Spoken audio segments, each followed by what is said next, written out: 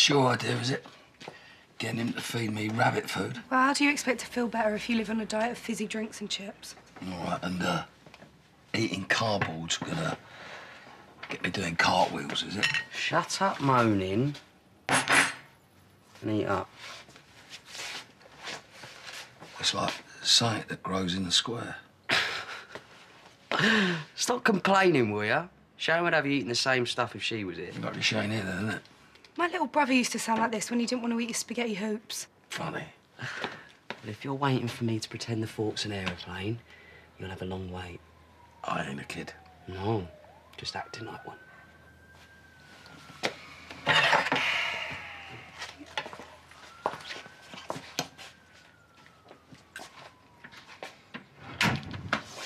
Never actually thought I'd get an eating it. Well, it's what he needs. Phil knows he needs to make changes even if he doesn't want to admit it. Listen, babe, I'm really sorry I weren't keen on the whole moving idea before. If you think leaving London is what's best, then that's what we'll do. I know you miss your mum and you wouldn't have suggested it if it weren't right. You'd leave everything behind for me? Babe, you got my old man eating salad. You're practically a miracle worker. He needs to help himself now anyway. You always know what's best. Trust you.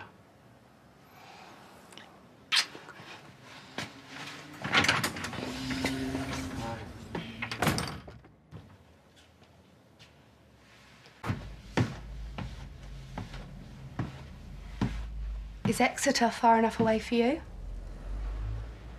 Ben's agreed to go. He loves me enough to follow me anywhere. You've changed the tune? Yes, I have.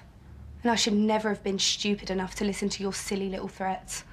Then I'd never believe your word over mine. You're really willing to put that to the test, are you? We may not have a perfect relationship, but he puts me first. And that means believing what I tell him, or going somewhere he doesn't want to go if I ask him to.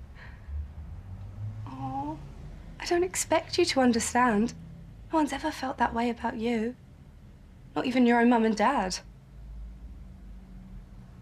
The bad news for you is that I put Ben first too, which is why I'm going to tell him to stay. What?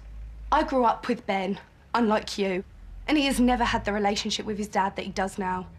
This is where he belongs. They're toxic. They don't even like each other. Everyone would be better off if they're miles apart. It's not Ben's fault. Your mum couldn't care less about you. And having Phil to yourself isn't going to solve that. Face it, you can't touch me.